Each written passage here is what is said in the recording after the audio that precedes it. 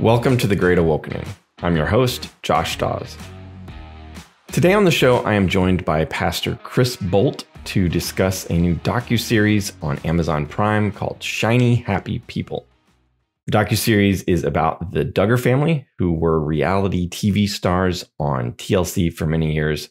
Before that, show was canceled amidst a bunch of revelations about abuse in the family and with their oldest son. And the docuseries is about much more than the family, though. It's about the teaching that that the Duggars adhered to, that they lived their life by, teachings of a man named Bill Gothard and his Institute of Basic Life Principles. Docuseries goes into extraordinary detail, exposing what I believe is a cult that is really teaching things that are not biblical and creating really abusive environments in homes. The docuseries includes interviews from one of the daughters of the family who just expose some really terrible things. But the creators of the show, obviously have a bit more of an agenda. They try to kind of expand the critique to sweep up just regular conservative Christians, anyone who is Christians who are engaged in political activity or, homeschooling or any sort of traditional biblical roles. So I wanted to have Chris on to talk about he's done a lot of work investigating Bill Gothard and another group that is closely related, the Michael and Debbie Pearl. And so I wanted to have him on to talk about that. So I think there's a danger in conservative Christian circles as the world gets worse and worse, and we want to react to that. We can want to kind of pull away and find a way to protect our families from that.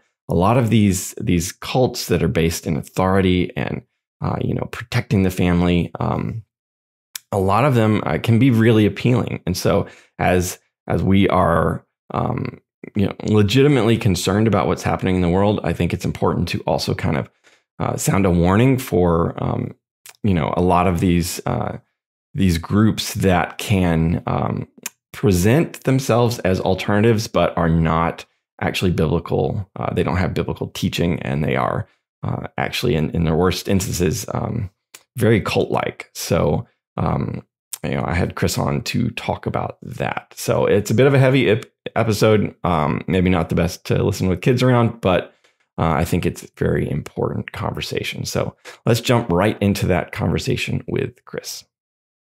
Hey, Chris, thanks for joining me. Thank you for having me on, Josh. How are you doing? I'm good. How are you? I'm doing okay. Better than I deserve, as they say. Yeah. All credit to Dave Ramsey for that. Well, never mind. I won't say that. It is a boomeristic saying. I guess I did say it. So I wanted to have you on. There is a docuseries on Prime right now that has been generating a lot of conversation, I guess, on Twitter and elsewhere. It's called, I think, Shiny Happy People, about really starts by looking at the Duggar family, which was a reality show on TLC. I think started as 19 Kids and Counting, and they kept counting, and I'm not sure where they ended up, but they had quite a few. But it really looks at their kind of belief system, and one of the kind of organization that they were tied to, the Institute and Basic Life Principles, led by a man named Bill Gothard.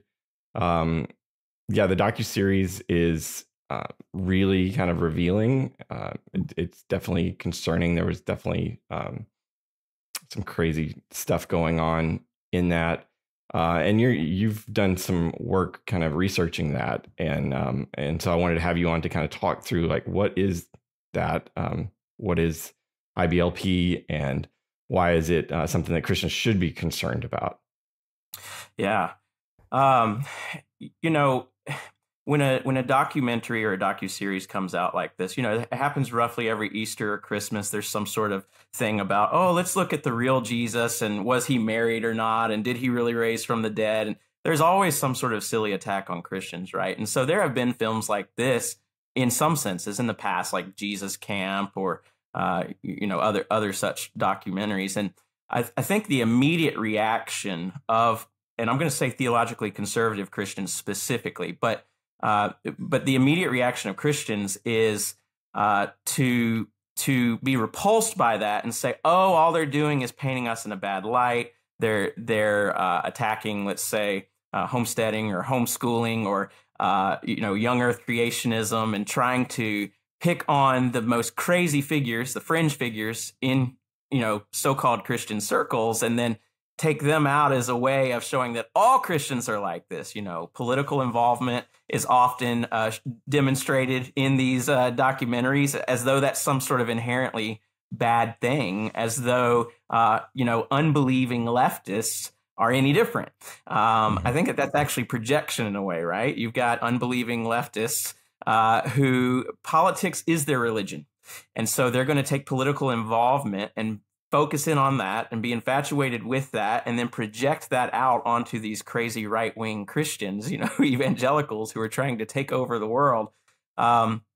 Everybody's doing that in a sense with politics, right? They're trying to use political power to put their morality out there, their worldview out there. There's nothing inherently wrong about that. It's a question of who has the right principles or not on those things. But we can talk about that a little bit if you want, but I think that setting those issues aside, and we can talk about those, but setting those issues aside, there are some real problems in some of the systems that were highlighted in this docuseries. And I do believe it's cultish and heretical even. And it's not as though this is just fringe Christianity. This is an inherently bad system. Jesus talks about a good tree producing good fruit, a bad tree producing bad fruit. You know the tree by its fruit.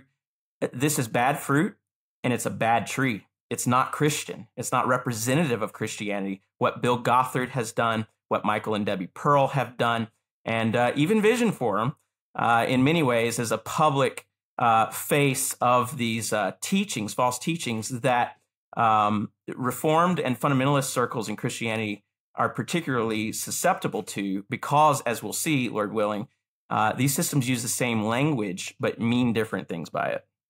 Mm-hmm.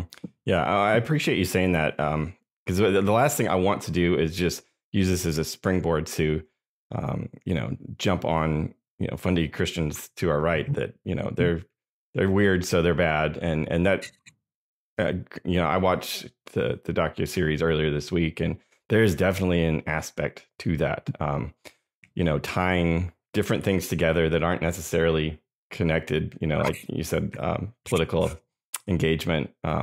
Teen Pact is something that I participated in as a kid, and it's just, it's model UN for conservative Christians. It's nothing unusual that the even secular or leftists do in different ways.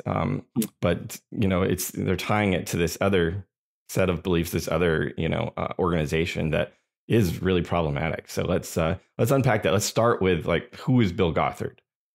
Yeah, Bill Gothard, he's often considered just a fundamentalist Christian, but I don't think that fundamentalist Christianity needs Bill Gothard.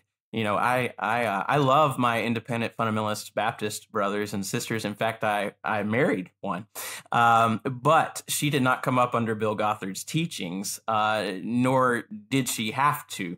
The two are not necessarily connected. And likewise, Bill Gothard's teachings are actually inconsistent with a fundamentalist view of Scripture and what it teaches in relation to things like the priesthood of believers. And there are lots of other teachings besides. But Bill Gothard never had children, and he never married. He is, I believe, 88 years old. He ran into some trouble, 30 years ago or something, in relation to some of the things he had been doing and whatnot with the Institute, the IBLP that you mentioned, and ATI, which are really just different acronyms for really some of the same sort of stuff. But he was accused by over 30 women of impropriety in various forms, but sexually predominantly. And they were going to take him to court. There were some statute of limitations issues. There were some issues because Gothard's system has spread across the world. And so, for example, one of the alleged victims was in New Zealand. And so they were unable to proceed with that. And he responded, as I understand it, by trying to do a gag order of sorts to keep these women silent about the things that he had done. But thankfully, I believe they won that. And so what I think is happening, first of all, I do believe that God is behind some of these things that are being brought to light right now. It's also the case that Gothard is old.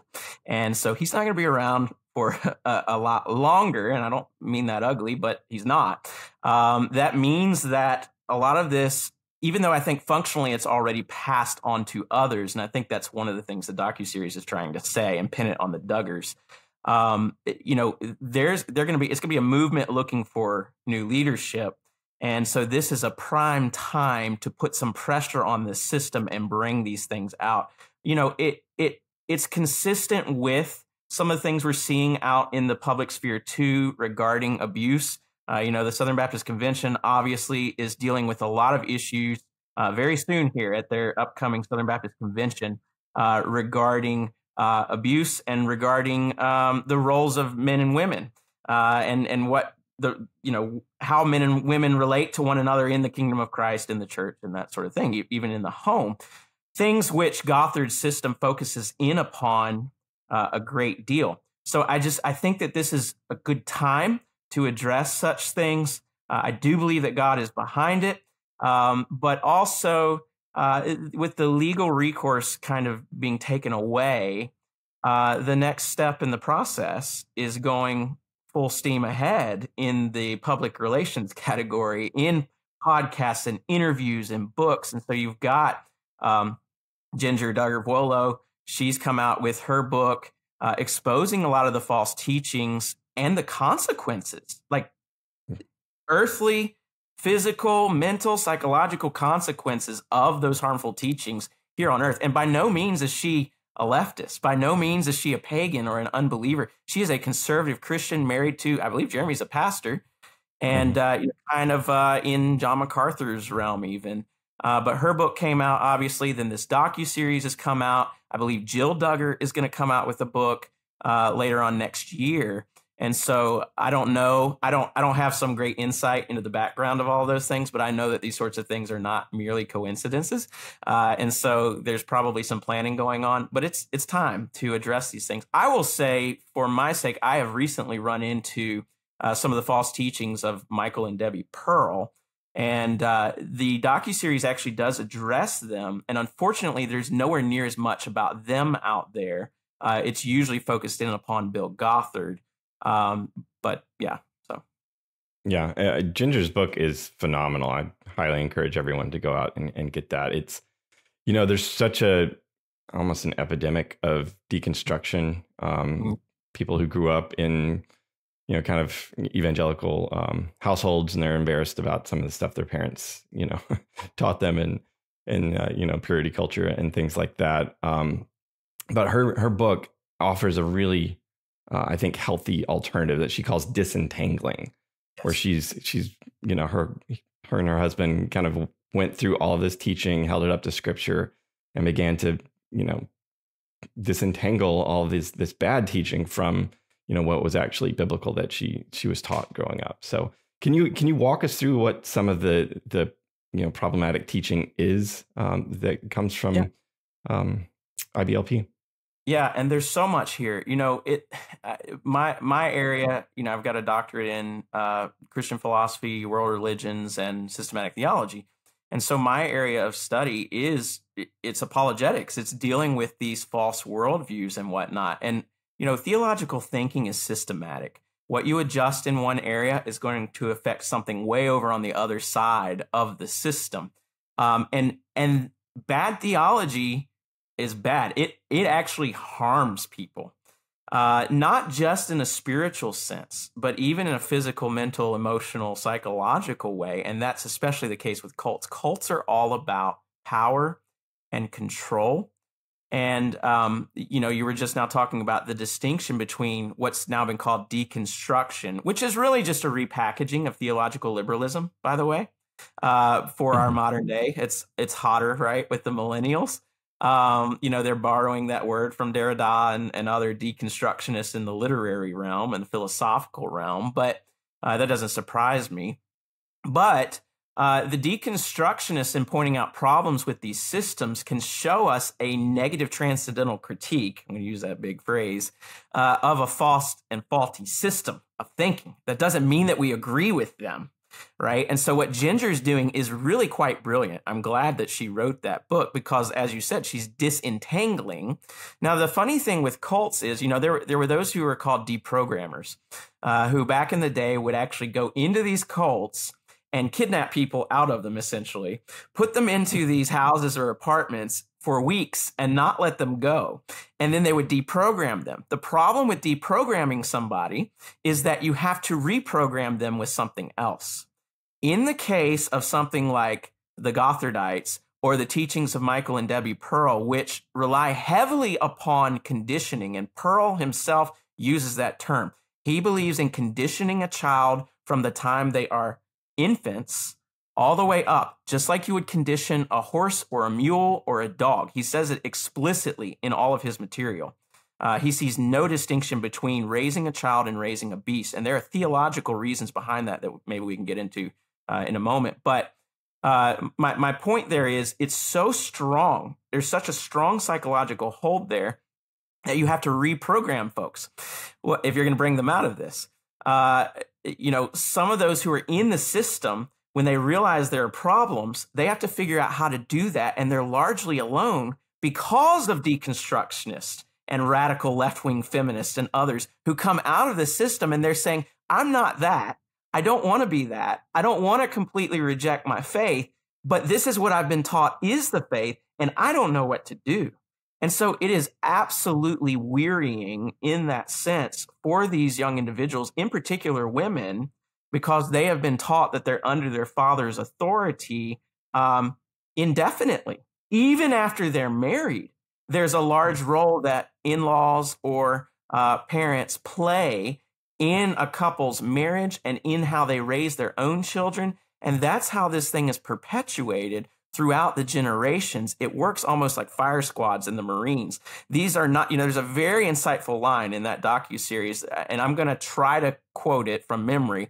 And I don't remember the name of the individual who said it, but he said, Bill Gothard made it so that every father becomes a cult leader and every household becomes an island. That is spot on. That's extremely insightful. There's another woman in the documentary, and again, please forgive me for not remembering the names off the top of my head right now, but she mentioned that when you're in this system, you self-analyze. And she doesn't use this term, but you navel gaze. You're constantly worried about what am I doing right or wrong? And it's things that are not even moral things anyway, right? Like, what do I eat there? What kind of painting do I hang up and that sort of thing? Now, I know there's an argument to be made there aesthetically and ethically and all of that, but we're not talking about that. Bill Gothard has some of the strangest teachings concerning, demonic presences in just objects, which you don't find that in the Bible. It's not there. And yet he convinces these folks that that's the case. And then when they run, it's almost a prosperity gospel. When they run into problems in their life, they must be doing something wrong, even if what they're doing is right and good. It's so overwhelmed by a legalism that constantly makes you navel gaze and check yourself, and you're analyzing yourself psychologically. And what the woman in the film says is, you're so focused on that you never stop to question, wait a minute, are the things that I'm being taught even right to begin with, right? Mm-hmm. So if we're going to look at deprogramming people who are in the system, what would you reprogram them to? Well, you don't want to brainwash them into following another human or earthly authority. The only answer that there is out there for this cult is the Word of God through the work of the Holy Spirit. Milton Rokeach, who's quoted in Walter Martin's Kingdom of the Cults book, a book that I would highly recommend so that people can understand how language in particular works in cults. They use the same terms but read in a different meaning. For example, biblical patriarchy. There's nothing biblical about Bill Gothard's biblical patriarchy. It's actually a total rejection of what the Bible teaches concerning men and women in the home, in the church, in the social sphere. And we can get into that more specifically if you want. I'm ready to stand behind that claim. But Rokeach talks about different regions of belief systems that are recognized by psychologists. And so there are three questions that I've paraphrased. The first one is the world a threatening place or accepting place? Well, Gothard's system, Debbie and Michael Pearl's system, they're going to paint the world as a threatening and unaccepting place. All men are predatorial, they're rapists, they're murderers. It's a dangerous world out there if you're outside of our system, which terrifies people on the inside, whether that be young women in particular, whether that be men who now react with an overprotectionism, whether that be with parents who now, I mean, we're talking overprotection to the utmost, keeping people in the system, in the household indefinitely. The second question is, whose authority should we accept? Well, of course, Gothard, Michael Pearl, they're spoken of in these systems. When you talk to survivors of these systems, they say, you know what? He was treated like a god. Everybody talked about them like they're God, and they're not giving God's word. It's their own man-made system. When you read Michael and Debbie Pearl, they say all sorts of things that are not, there's How to Train Up a Child book by them. They say all sorts of things that are not biblical at all. There are hardly any verses there, and the verses they do use are twisted. But then the third question is, what is the structure of living in relation to those two answers? And that's where the control aspect of this comes in. That's where the spiritual abuse aspect of this comes in. And by that, I mean something like this. It's taking God's word or taking something adjacent, allegedly, to God's word, and then using that thing to harm another person, intentionally or unintentionally, to benefit oneself. It truly is, and I'm going to sound like a leftist here, but it truly is about power and control. This is Genesis 3. It is the narcissist wanting to be like God and even believing they are God. And this applies in particular to fathers, to husbands who are out of control, who are not under God's authority. They have set themselves up in the position of God. Yeah. And one of the things that they talk about in the documentary is just this teaching, his teaching of authority. It's like an umbrella that the father protects his family from, whatever, evil is out there in the world. And if you step out from under that authority, then you deserve whatever is coming to you. So it's very legalistic way of controlling people. And Ginger talks about in her book how she would, if anything bad happened, she would instantly racking her brain. Did I do this? Did I, is this something that I have brought on myself? Am I disobeying my father in some way? And that's very, scary. Like I think that is a great way of describing it. It turns every family into a little cult, and the father is the head of that cult. And that's something that, I've got a personal history with Gothard and his teachings, and that my dad was a pastor when I was younger, and we had a church that was really heavily influenced by Gothard and his teachings. I've been to the IBLP, conferences way back in the day when they used to sell out entire arenas. And thankfully, my parents pretty quickly saw through just how legalistic this was. That this was adding laws to God's word. That if you have to keep these laws in order to remain in good favor with God. So it was a lot of work to really kind of help disciple people out of this in that church.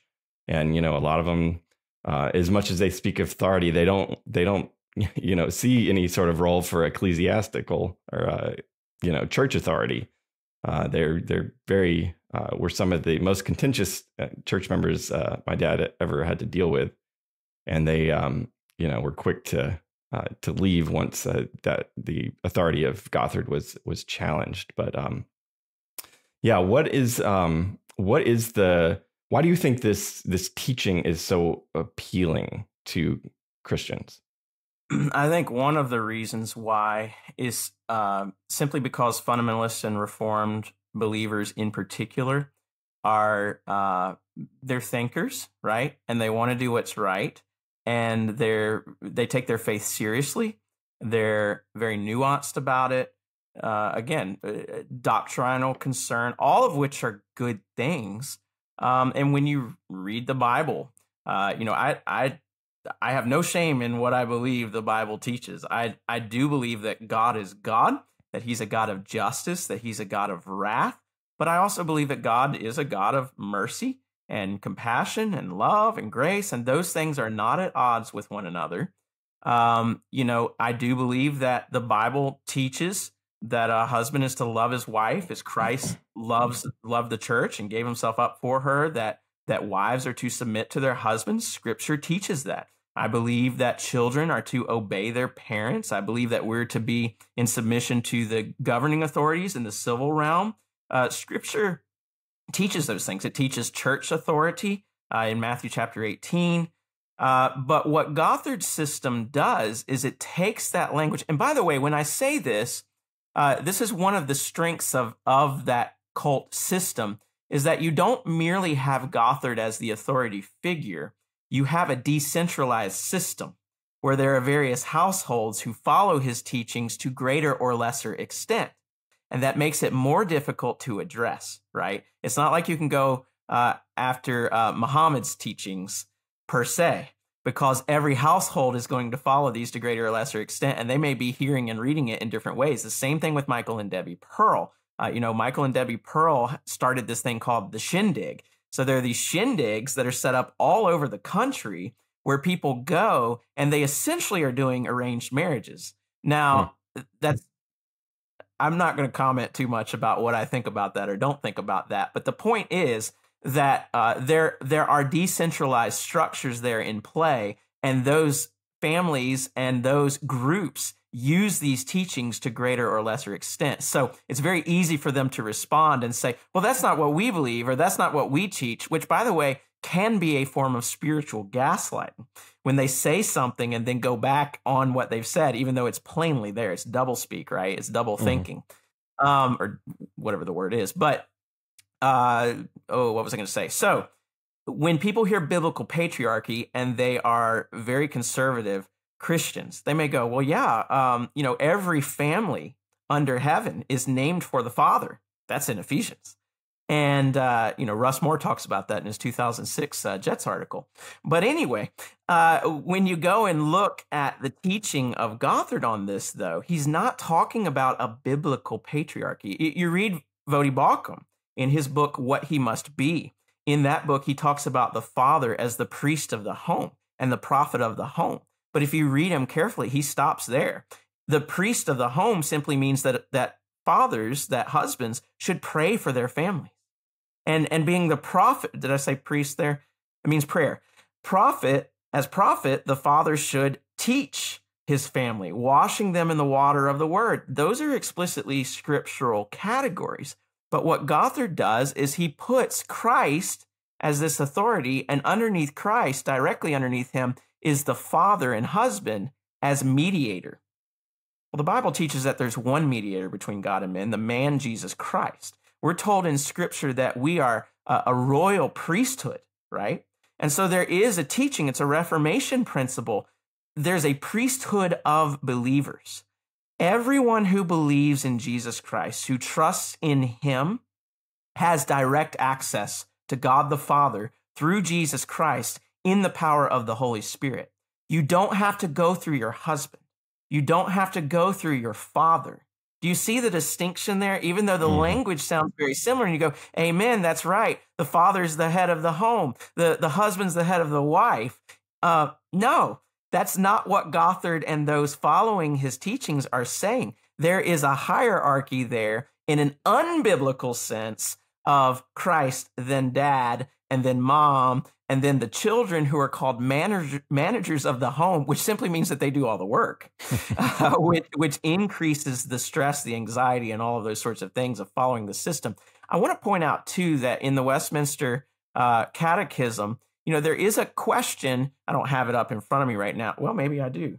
Let me see if I can find it real quick here. But there is a question in the Westminster Catechism that pertains to this very issue.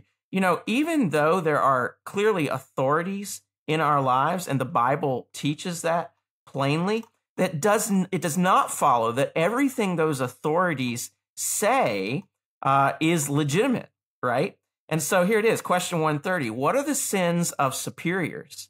The sins of superiors are, besides the neglect of the duties required of them, an inordinate seeking of themselves, their own glory, ease, profit, or pleasure, commanding things unlawful, or not in the power of inferiors to perform, counseling, encouraging, or favoring them in that which is evil, dissuading, discouraging, or discountenancing them in that which is good, correcting them unduly, careless exposing or leaving them to wrong, temptation, and danger, provoking them to wrath, or in any way dishonoring themselves or lessening their authority by an unjust, indiscreet, rigorous, or remiss behavior.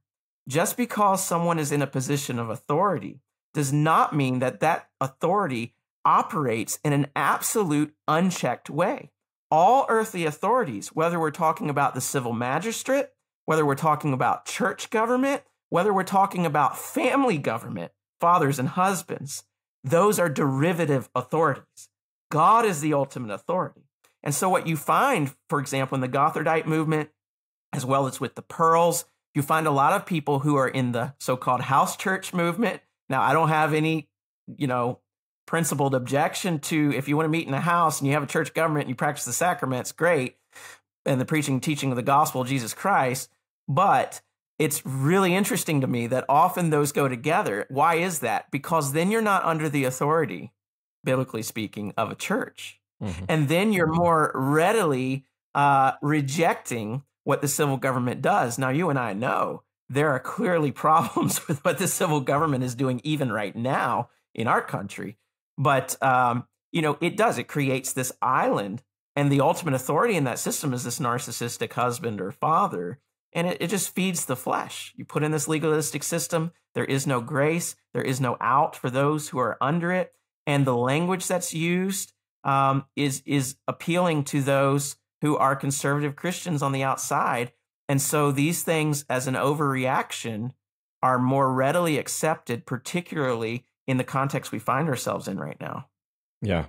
Well, you look too. I mean, I think this is where the documentary or the TV show, the reality show, was such probably a gateway drug for some people. You look, and this was the thing I remember growing up. You look on the outside. You go to these BLP, and they have this really groomed, happy, shiny people exterior.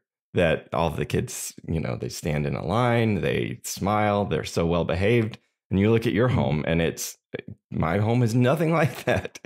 Right. The kids will not listen. They don't pick up. I've told them 1,000,000 times. And someone comes along offering this system that brings order, that brings easy answers to all of your behavior problems. It's really appealing. Michael Foster has been talking a lot lately about how young men will come to him and want answers for things. And his answer has become like, you need to develop wisdom. That's what wisdom is. I can't just give you the answer. You've got to, figure it out and apply wisdom to your situation. And so many of these systems are designed to kind of short circuit that. Here's all the answers. You just have to buy into this, this horrible, cult ideology to obtain it. Yeah. And it's interesting you hit on the perfectionism, the judgmentalism. We hear this term Pharisee thrown around, right? Like if you're a young earth creationist or you believe in biblical, I'll say complementarianism just for the sake of argument. If you believe in, the virgin birth or the death, burial, and resurrection of Jesus Christ for our sins in our place and our right standing before God through faith in Him, you believe in these sorts of things, and you believe that there's an actual moral right and wrong, that there is truth and falsehood, that there is good, or there's beauty and there is ugliness in this world, and then you apply that outside of yourself. People will come at you and say, well, you're a Pharisee and Jesus spoke against the Pharisees. No, that's not what's happening there, right? And so we often, as conservative theological Christians, want to reject that type of reactionary thing from leftists and unbelievers, and rightly so. But there really is a Jesus who pronounced woes upon the Pharisees. And when you read the Bible, the New Testament, that's what Jesus is doing. And it's evil. It's deeply evil, because these people have the truth and they take it and they twist it. They take everything that's good and twist it against other people. And Jesus does have a heart for those who are being wronged under that system. Josh Duggar was able to cover grievous sin and crime on national television. And there's that entire facade. And it's not as though there's this happy, shiny people or whatever, and a little bit of spiritual abuse sprinkled on top. The facade is part of the spiritually abusive system. Mm-hmm. That's what makes it work. Michael and Debbie Pearl, a lot of times people want to, defend their book, just run-of-the-mill Christians. They want to say, oh, well, I believe in spanking. Or, well, it's okay. I understand people get angry sometimes when they discipline their kids or whatever. That's not what their system is teaching. Yeah, let's go into them. What are they, and how are they connected? Yeah. Well, in the docuseries, there's a point there with it mentions the Pearls, and it puts Michael Pearl on there, and I believe they show the clip from the Anderson Cooper interview with him, where he says there's no distinction between raising children and raising a horse. He actually believes that, and there's a theological reason that he believes that. He believes that the tree of knowledge of good and evil, and this appears in his book, To Train Up a Child, he believes that the tree of knowledge of good and evil is put in the midst of the garden, and that God tempts Adam and Eve as the first, exemplary parents or whatever, tempts Adam and Eve with the good and the evil. And Adam and Eve did not have a moral consciousness at that point. Now, I would recommend Gerhardus Voss and his view on that tree, by the way. It is a probationary tree. There's nothing special about the tree. It's a real historical tree, but it does stand for the principle of probation. So Adam and Eve know good through not eating of the tree, obeying the word of God itself upon its own say-so. Only God has that right to tell us to obey based on his say-so. Parents and fathers don't have that right. Civil governments don't have that right. But our first parents, Adam and Eve, were to obey God, and in that, they would know the good in distinction from the evil, which is disobeying God. Because they partook of the tree, the world is plunged into sin and death, the curse falls upon it, all of that. Now, Adam and Eve know evil experientially, right, in relation to the good. So they know good or evil either way with the tree. But with Michael Pearl, what he's saying is that's placed there, and it's this type of principle that he then recapitulates with regard to every individual child. And so he denies the doctrine of original sin, as cults do. And so in denying the doctrine of original sin, he believes that a child does not have a moral consciousness until between the age of 12 and 20. He says that traditionally it's the age 12. Now, in Jewish law, that was the age. And then, in those who comment upon Scripture, if you read John Calvin, you read John Gill, they mention this. But he says biblically, he thinks it's closer to the age of 20. So if you come out of one of these households and you're, say, 22, these parents are thinking of you as being like 2 years old in terms of your moral consciousness. So if there's no moral consciousness with a child and they don't know the difference between right and wrong until they're between 12 and 20 years old, how do you maintain that child? How do you train up that child in the way they should go? And he draws this sharp, unbiblical distinction between training up a child in the way he shall go, and when he is old, he will not depart from it, based on the proverb. He distinguishes sharply between training, which is used there and it doesn't have a lot of theology to it elsewhere in Scripture. He distinguishes between that and discipline. Discipline is when a child acts up, in particular in public, and brings shame upon the parents. See, there's your Pharisaism. It's not that he's concerned about the child knowing God. It's that he's worried about what he looks like to others. And so, again, go read Matthew 23, the way that Jesus sharply rebukes the Pharisees. They do all of these things on the outside, but inside they're full of rot. Pearl explicitly states that his system is not just for Christians, it works with non-Christians too. It's not about raising up godly children. He says this. It's about raising up well-behaved and good-looking children. So if they have no moral consciousness, what do you appeal? Well, you use conditioning, and he uses that word explicitly. It is conditioning. You train up the child as you would train up a beast. This means not applying some sort of punishment when they misbehave or reward when they do well. That's biblical discipline in a Christian system. What he says to do based on his system is to tempt the child as Adam and Eve were tempted, just like God, you see. Tempt the child with something good, with something that matches up to their natural inborn desires, like beasts have, and then apply the stimuli. Now, he won't call it punishment, but that's what it is. You apply the stimuli. You spank the baby during blanket training. Now, I know there are misinterpretations of that and different ways that people apply that.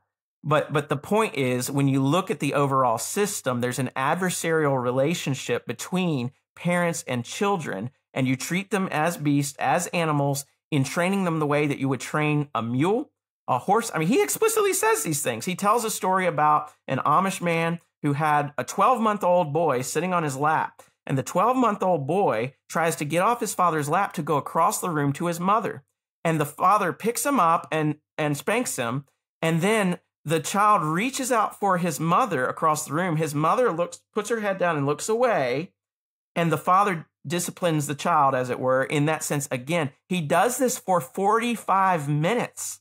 Now, there's nothing inherently wrong with a 12-month-old boy wanting to go to his mother. That's a good and natural desire. But Pearl says this Amish man knew what he was doing, and it was impressive, and this is the way he had broken the will of and trained mules, And so what this does to the moral consciousness of a child, I mean, I've heard stories from survivors out of this system who were desiring suicide without knowing what suicide was, but they were desiring suicide as early as age 6. And it's because of this type of emotional and psychological mental burden. A lot of people who go into cults, they choose it. But imagine being raised up in this system where it's applied to this level and it serves the self-serving desires of the parents to look good and pleasing to men on the outside rather than obeying the authority of God in disciplining biblically and raising up their children to know the gospel. By the way, Pearl says that the parents play the role of the Holy Spirit in this. Well, you can't play the role of the Holy Spirit. I don't care how good of a parent you are and how closely you follow the word of God. Your children are going to go astray. You know what you do? You pray for them because you're not the Holy Spirit. God is, right? And so don't read into that too much, Trinitarians following this. I'm a Trinitarian, but the Holy Spirit is God, and it's his job to do that, right? Well, how does this apply to the gospel? Well, Pearl says that guilt burdens children, even though they have no moral conscience, even though they're beasts until they come to that period of their lives where they have to make their own tree of the knowledge of good and evil choice. And he says inevitably they'll choose wrongly, and that's where biblical discipline comes in or whatever, and they have a moral conscience. But he says they don't understand the gospel. If they don't have a moral conscience, they can't sin, and so they certainly don't have a need for the gospel, but they do have a need for something to atone for their guilt. And so what you have to do is you drive that guilt out of them. The atonement is the belt or the paddle or the plumbing pipe or whatever. And so you're standing in not only for the Holy Spirit in this system as a parent, you're standing in for Christ until that child is old enough to understand that Jesus died on the cross for our sins and took away our guilt, objectively speaking. And so you see the subtlety here. You know, what is it, Charles Haddon Spurgeon, who said that discernment is not the difference, is not knowing the difference between right and wrong, but the difference between almost right and wrong, right? So that's what you see in this type of cult system, but they're using the same language. You cannot, and Tim Challies has some good book reviews on this, by the way. I would encourage people to look that up, as well as his critique of Debbie Pearl's book as well about wives. You know, in that she walks that line with regard to women who are being abused, physically abused by their husbands. And she says, well, this is like Christ did. You know, he was abused and he didn't deserve it. So, you know, it's, I mean, I make that, by the way, somebody pointed out to me, you talk about these things and you laugh sometimes. It's because it's so absurdly ridiculous and evil. I'm not saying that's the right response, but sometimes if you don't laugh, you cry, because people take these things seriously. That's one more comment I want to make on the documentary there, and then I'll let you move it the way you want to go. But you know, there's a scene in the docuseries where this man calls this young boy up there and then demonstrates spanking in front of the entire audience, and then like hugs him afterward, tells him to come in again for a hug. It's super creepy for anybody with half a brain. But what I want to note is how humor is used in this system. People are laughing and he's making it seem like it's a joke. And what that does is it provides the cover to usher in these actually seriously psychologically harmful things that are placed upon these people. The same thing with the scene with Jim Bob and Josh Duggar, when he's talking about that, you know, whatever it is, the sex thing that he's supposed to be teaching his son, and he's making these jokes about it. But they actually believe those things. It's a very serious conversation for them, but they can mask it with that humor for people outside. Michael and Debbie Pearl do the same thing constantly. You know, he makes a joke about like, you know, a child, like a 2-year-old, 3-year-old, whatever, in the store. He says he was sitting upright in the shopping cart like a little terrorist, you know, and you laugh at that. You're like, yeah, there are times where I've thought my children were acting like terrorists, but they actually believe these things. And when you look at the cumulative effect of it throughout the book, he's making it so that parents are adversarial, in an adversarial relationship to their children. So there you go. Yeah. One woman in the docuseries was in, I mean, she describes just a horrific marriage where her husband, I guess, believed in wife spanking. Is that something that they actually teach? So I don't know that Michael and Debbie Pearl explicitly teach that, or Bill Gothard. But yeah, what you do have in this system, let's go back to the umbrella of protection thing. You have, the father is the priest, the father is the prophet. And so he is like the new Christ through whom the children and the wife need to go. Not only are they outside of God's protection, supposedly, if they step out from the father's protection, but they're also, they have to make confession of their sins to their husband or to their father. Again, this is on a spectrum. And so different households do different things. So I don't want people listening to this go, well, we follow some of these teachings and that's not what we believe. Okay, but I'm telling you that there are people out there who definitely do believe this. And what that does, though, is it makes it so that you don't have your own personal thoughts. And you think that's a regular or normal thing. You know, my wife, I promise you, does not come and confess her sins to me unless they're against me or unless she wants help in, you know, fighting temptation or something. And I would do the same thing with her. That's not an authority structure or something. She doesn't have to confess her sins to me. And when she, you know, she comes out from under me or something, I mean, I guess what I'm saying is there is an independence in the Lord apart from husband or father. And so when you look at wife spanking, and that is a real thing that's out there. I had a pastor friend, I was telling him about some of these things and some of the things that I've recently encountered. And he said, that's crazy you say that, because we had some of these families kind of infiltrating our church. And at first it seemed like they believed the same things we believed. They did the same, you know, they had the same lifestyles. They were homeschoolers, homesteaders. I keep referencing homesteading because that's a way to keep the family kind of in They're not out in the work sphere. But he said, but then we found out that they believe in wife spanking. I was like, okay. And believed in keeping the oldest daughter at home. Now, when you look at families that are larger families, and there's nothing wrong with that, by the way, that's between you and the Lord. If you've got a pastor or somebody who wants to tell you to have X number of children, watch out. Biblical authority is one thing, but when people want to control every aspect of your lives and it's not explicitly spelled out in Scripture, you're in a cult or you're headed that way. So watch out. But all of this goes with that umbrella of authority, that protectionism, that false belief that explicitly, really, or implicitly denies the priesthood of the believer. There is a freedom in Christ. That's a freedom in the Lord. That's an independence in the Lord. Back in Genesis, it talks about for this reason, a son will leave his father and mother and be joined to his wife. There's no timing that's mentioned in that. But these folks will take that passage of Scripture and say, well, obviously, if a young man needs to stay at home until he's married, how much more does a daughter need to stay at home until she's married? And so she remains under the father's authority. That is false. In 1 Corinthians 7, which is another text they want to use on this, the Apostle Paul writes, and he says that the 1 Corinthians 7, verse 33, I'm going to start, or 34 rather, I'm going to start at the end of that verse. The unmarried or betrothed woman is anxious about the things of the Lord. That's very important. The unmarried woman is concerned about the things of the Lord, how to be holy in body and spirit. But the married woman is anxious about worldly things, how to please her husband. So it's not father's authority versus husband's authority. It is independence in the Lord and submitting to one's husband in the Lord. Same thing with children, by the way. Children, obey your parents in the Lord. When you go back and you read, by the way, there's debate about whether or not this is even referring to fathers and their daughters. It could be referring to people who are betrothed. I'm not going to get into that right now.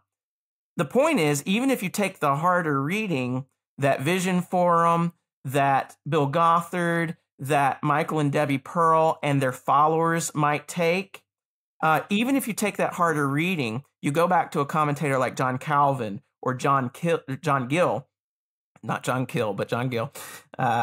They take that reading and they're very quick to say repeatedly, this means that the father has no authority. This means that the father no longer has any power. When the father, verse 36 of 1 Corinthians 7, if anyone thinks that he's not behaving properly or he's behaving uncomely, the KJV says, toward his betrothed, if his passions are strong and it has to be, let him do as he wishes, let them marry, it is no sin. Or let her marry, it is no sin. What does that mean by behaving uncomely toward one's virgin or daughter, if you're taking that reading? John Gill says that means you're keeping her at home when she should be married. If the young man's pursuing her and she wants to be married too, you let them marry. They're not sinning in that. They need to marry. So now talking to the narcissist father, look, you've had 18 years, let's say. I know that's, in some senses, ethically, biblically speaking, that's a somewhat arbitrary number.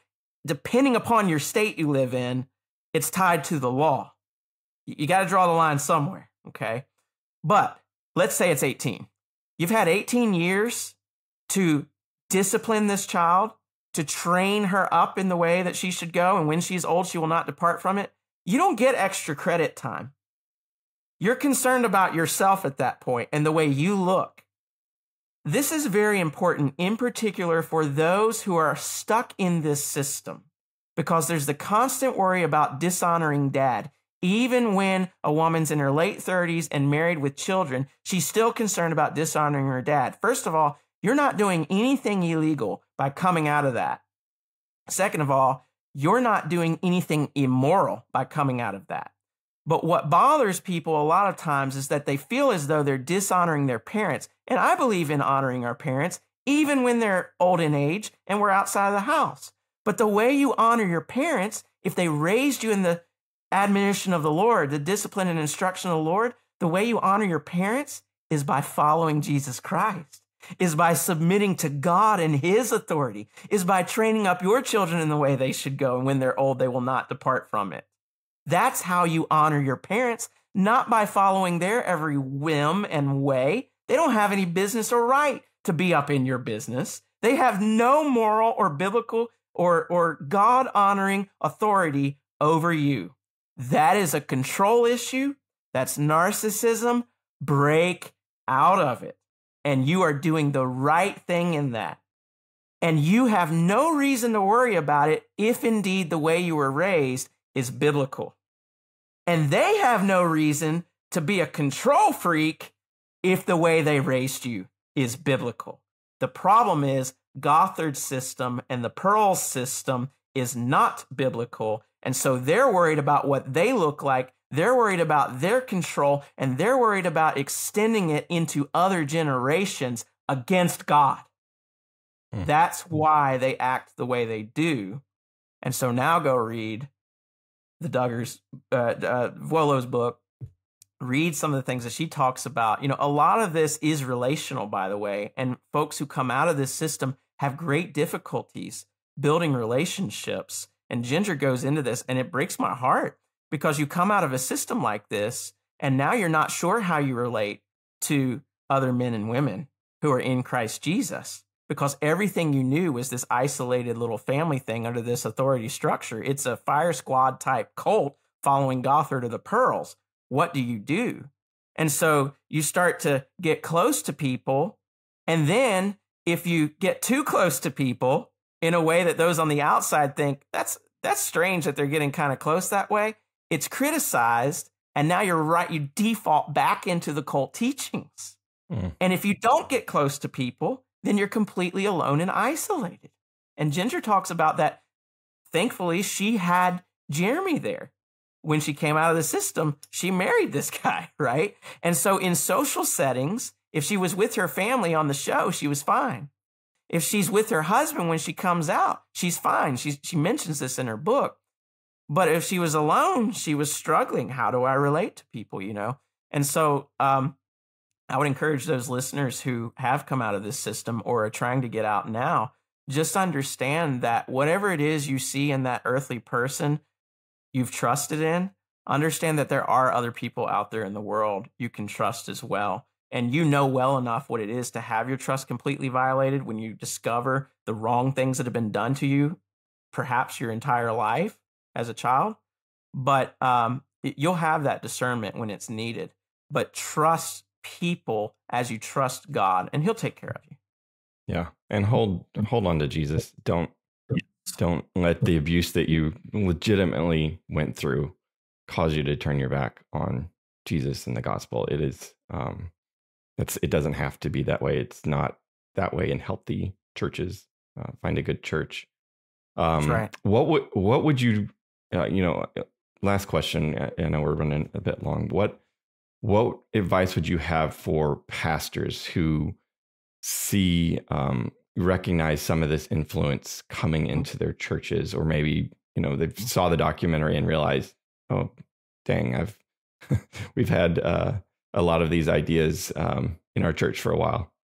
Yeah. You're not going to deprogram folks with social convention. You have to rely wholly on the word of Christ. That's the only thing. Survivors out of this system, they will have good views of the word of God. They'll have it tucked away in their heart. They'll have the Holy Spirit if they've indeed trusted in Jesus Christ, and they will have a good work ethic, and they'll have a good understanding of authority. If they have those things, it's despite the system, not because of it. Don't think that the cult beliefs are the icing on the top. The things that are communicated in the church sphere, in the public sphere, that sound like what you believe in, those are the facade to hide the spiritually abusive system underneath of false teachings. The system is the false teaching. And so I would say have a spine, because it's going to take actual leadership to address the issue. So you better be ready. because there's going to be a fight.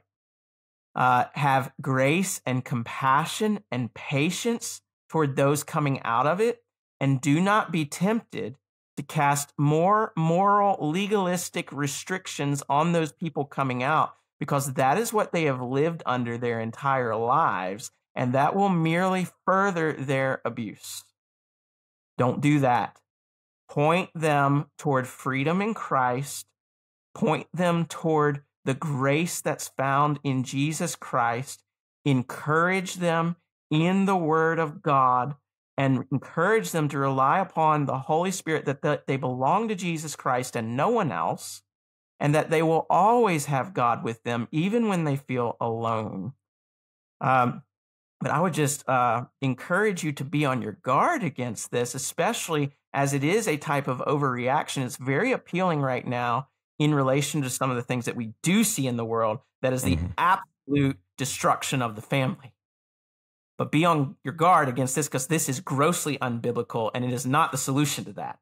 The Word of God and the Word of God alone, and what God has commanded, is the solution to it.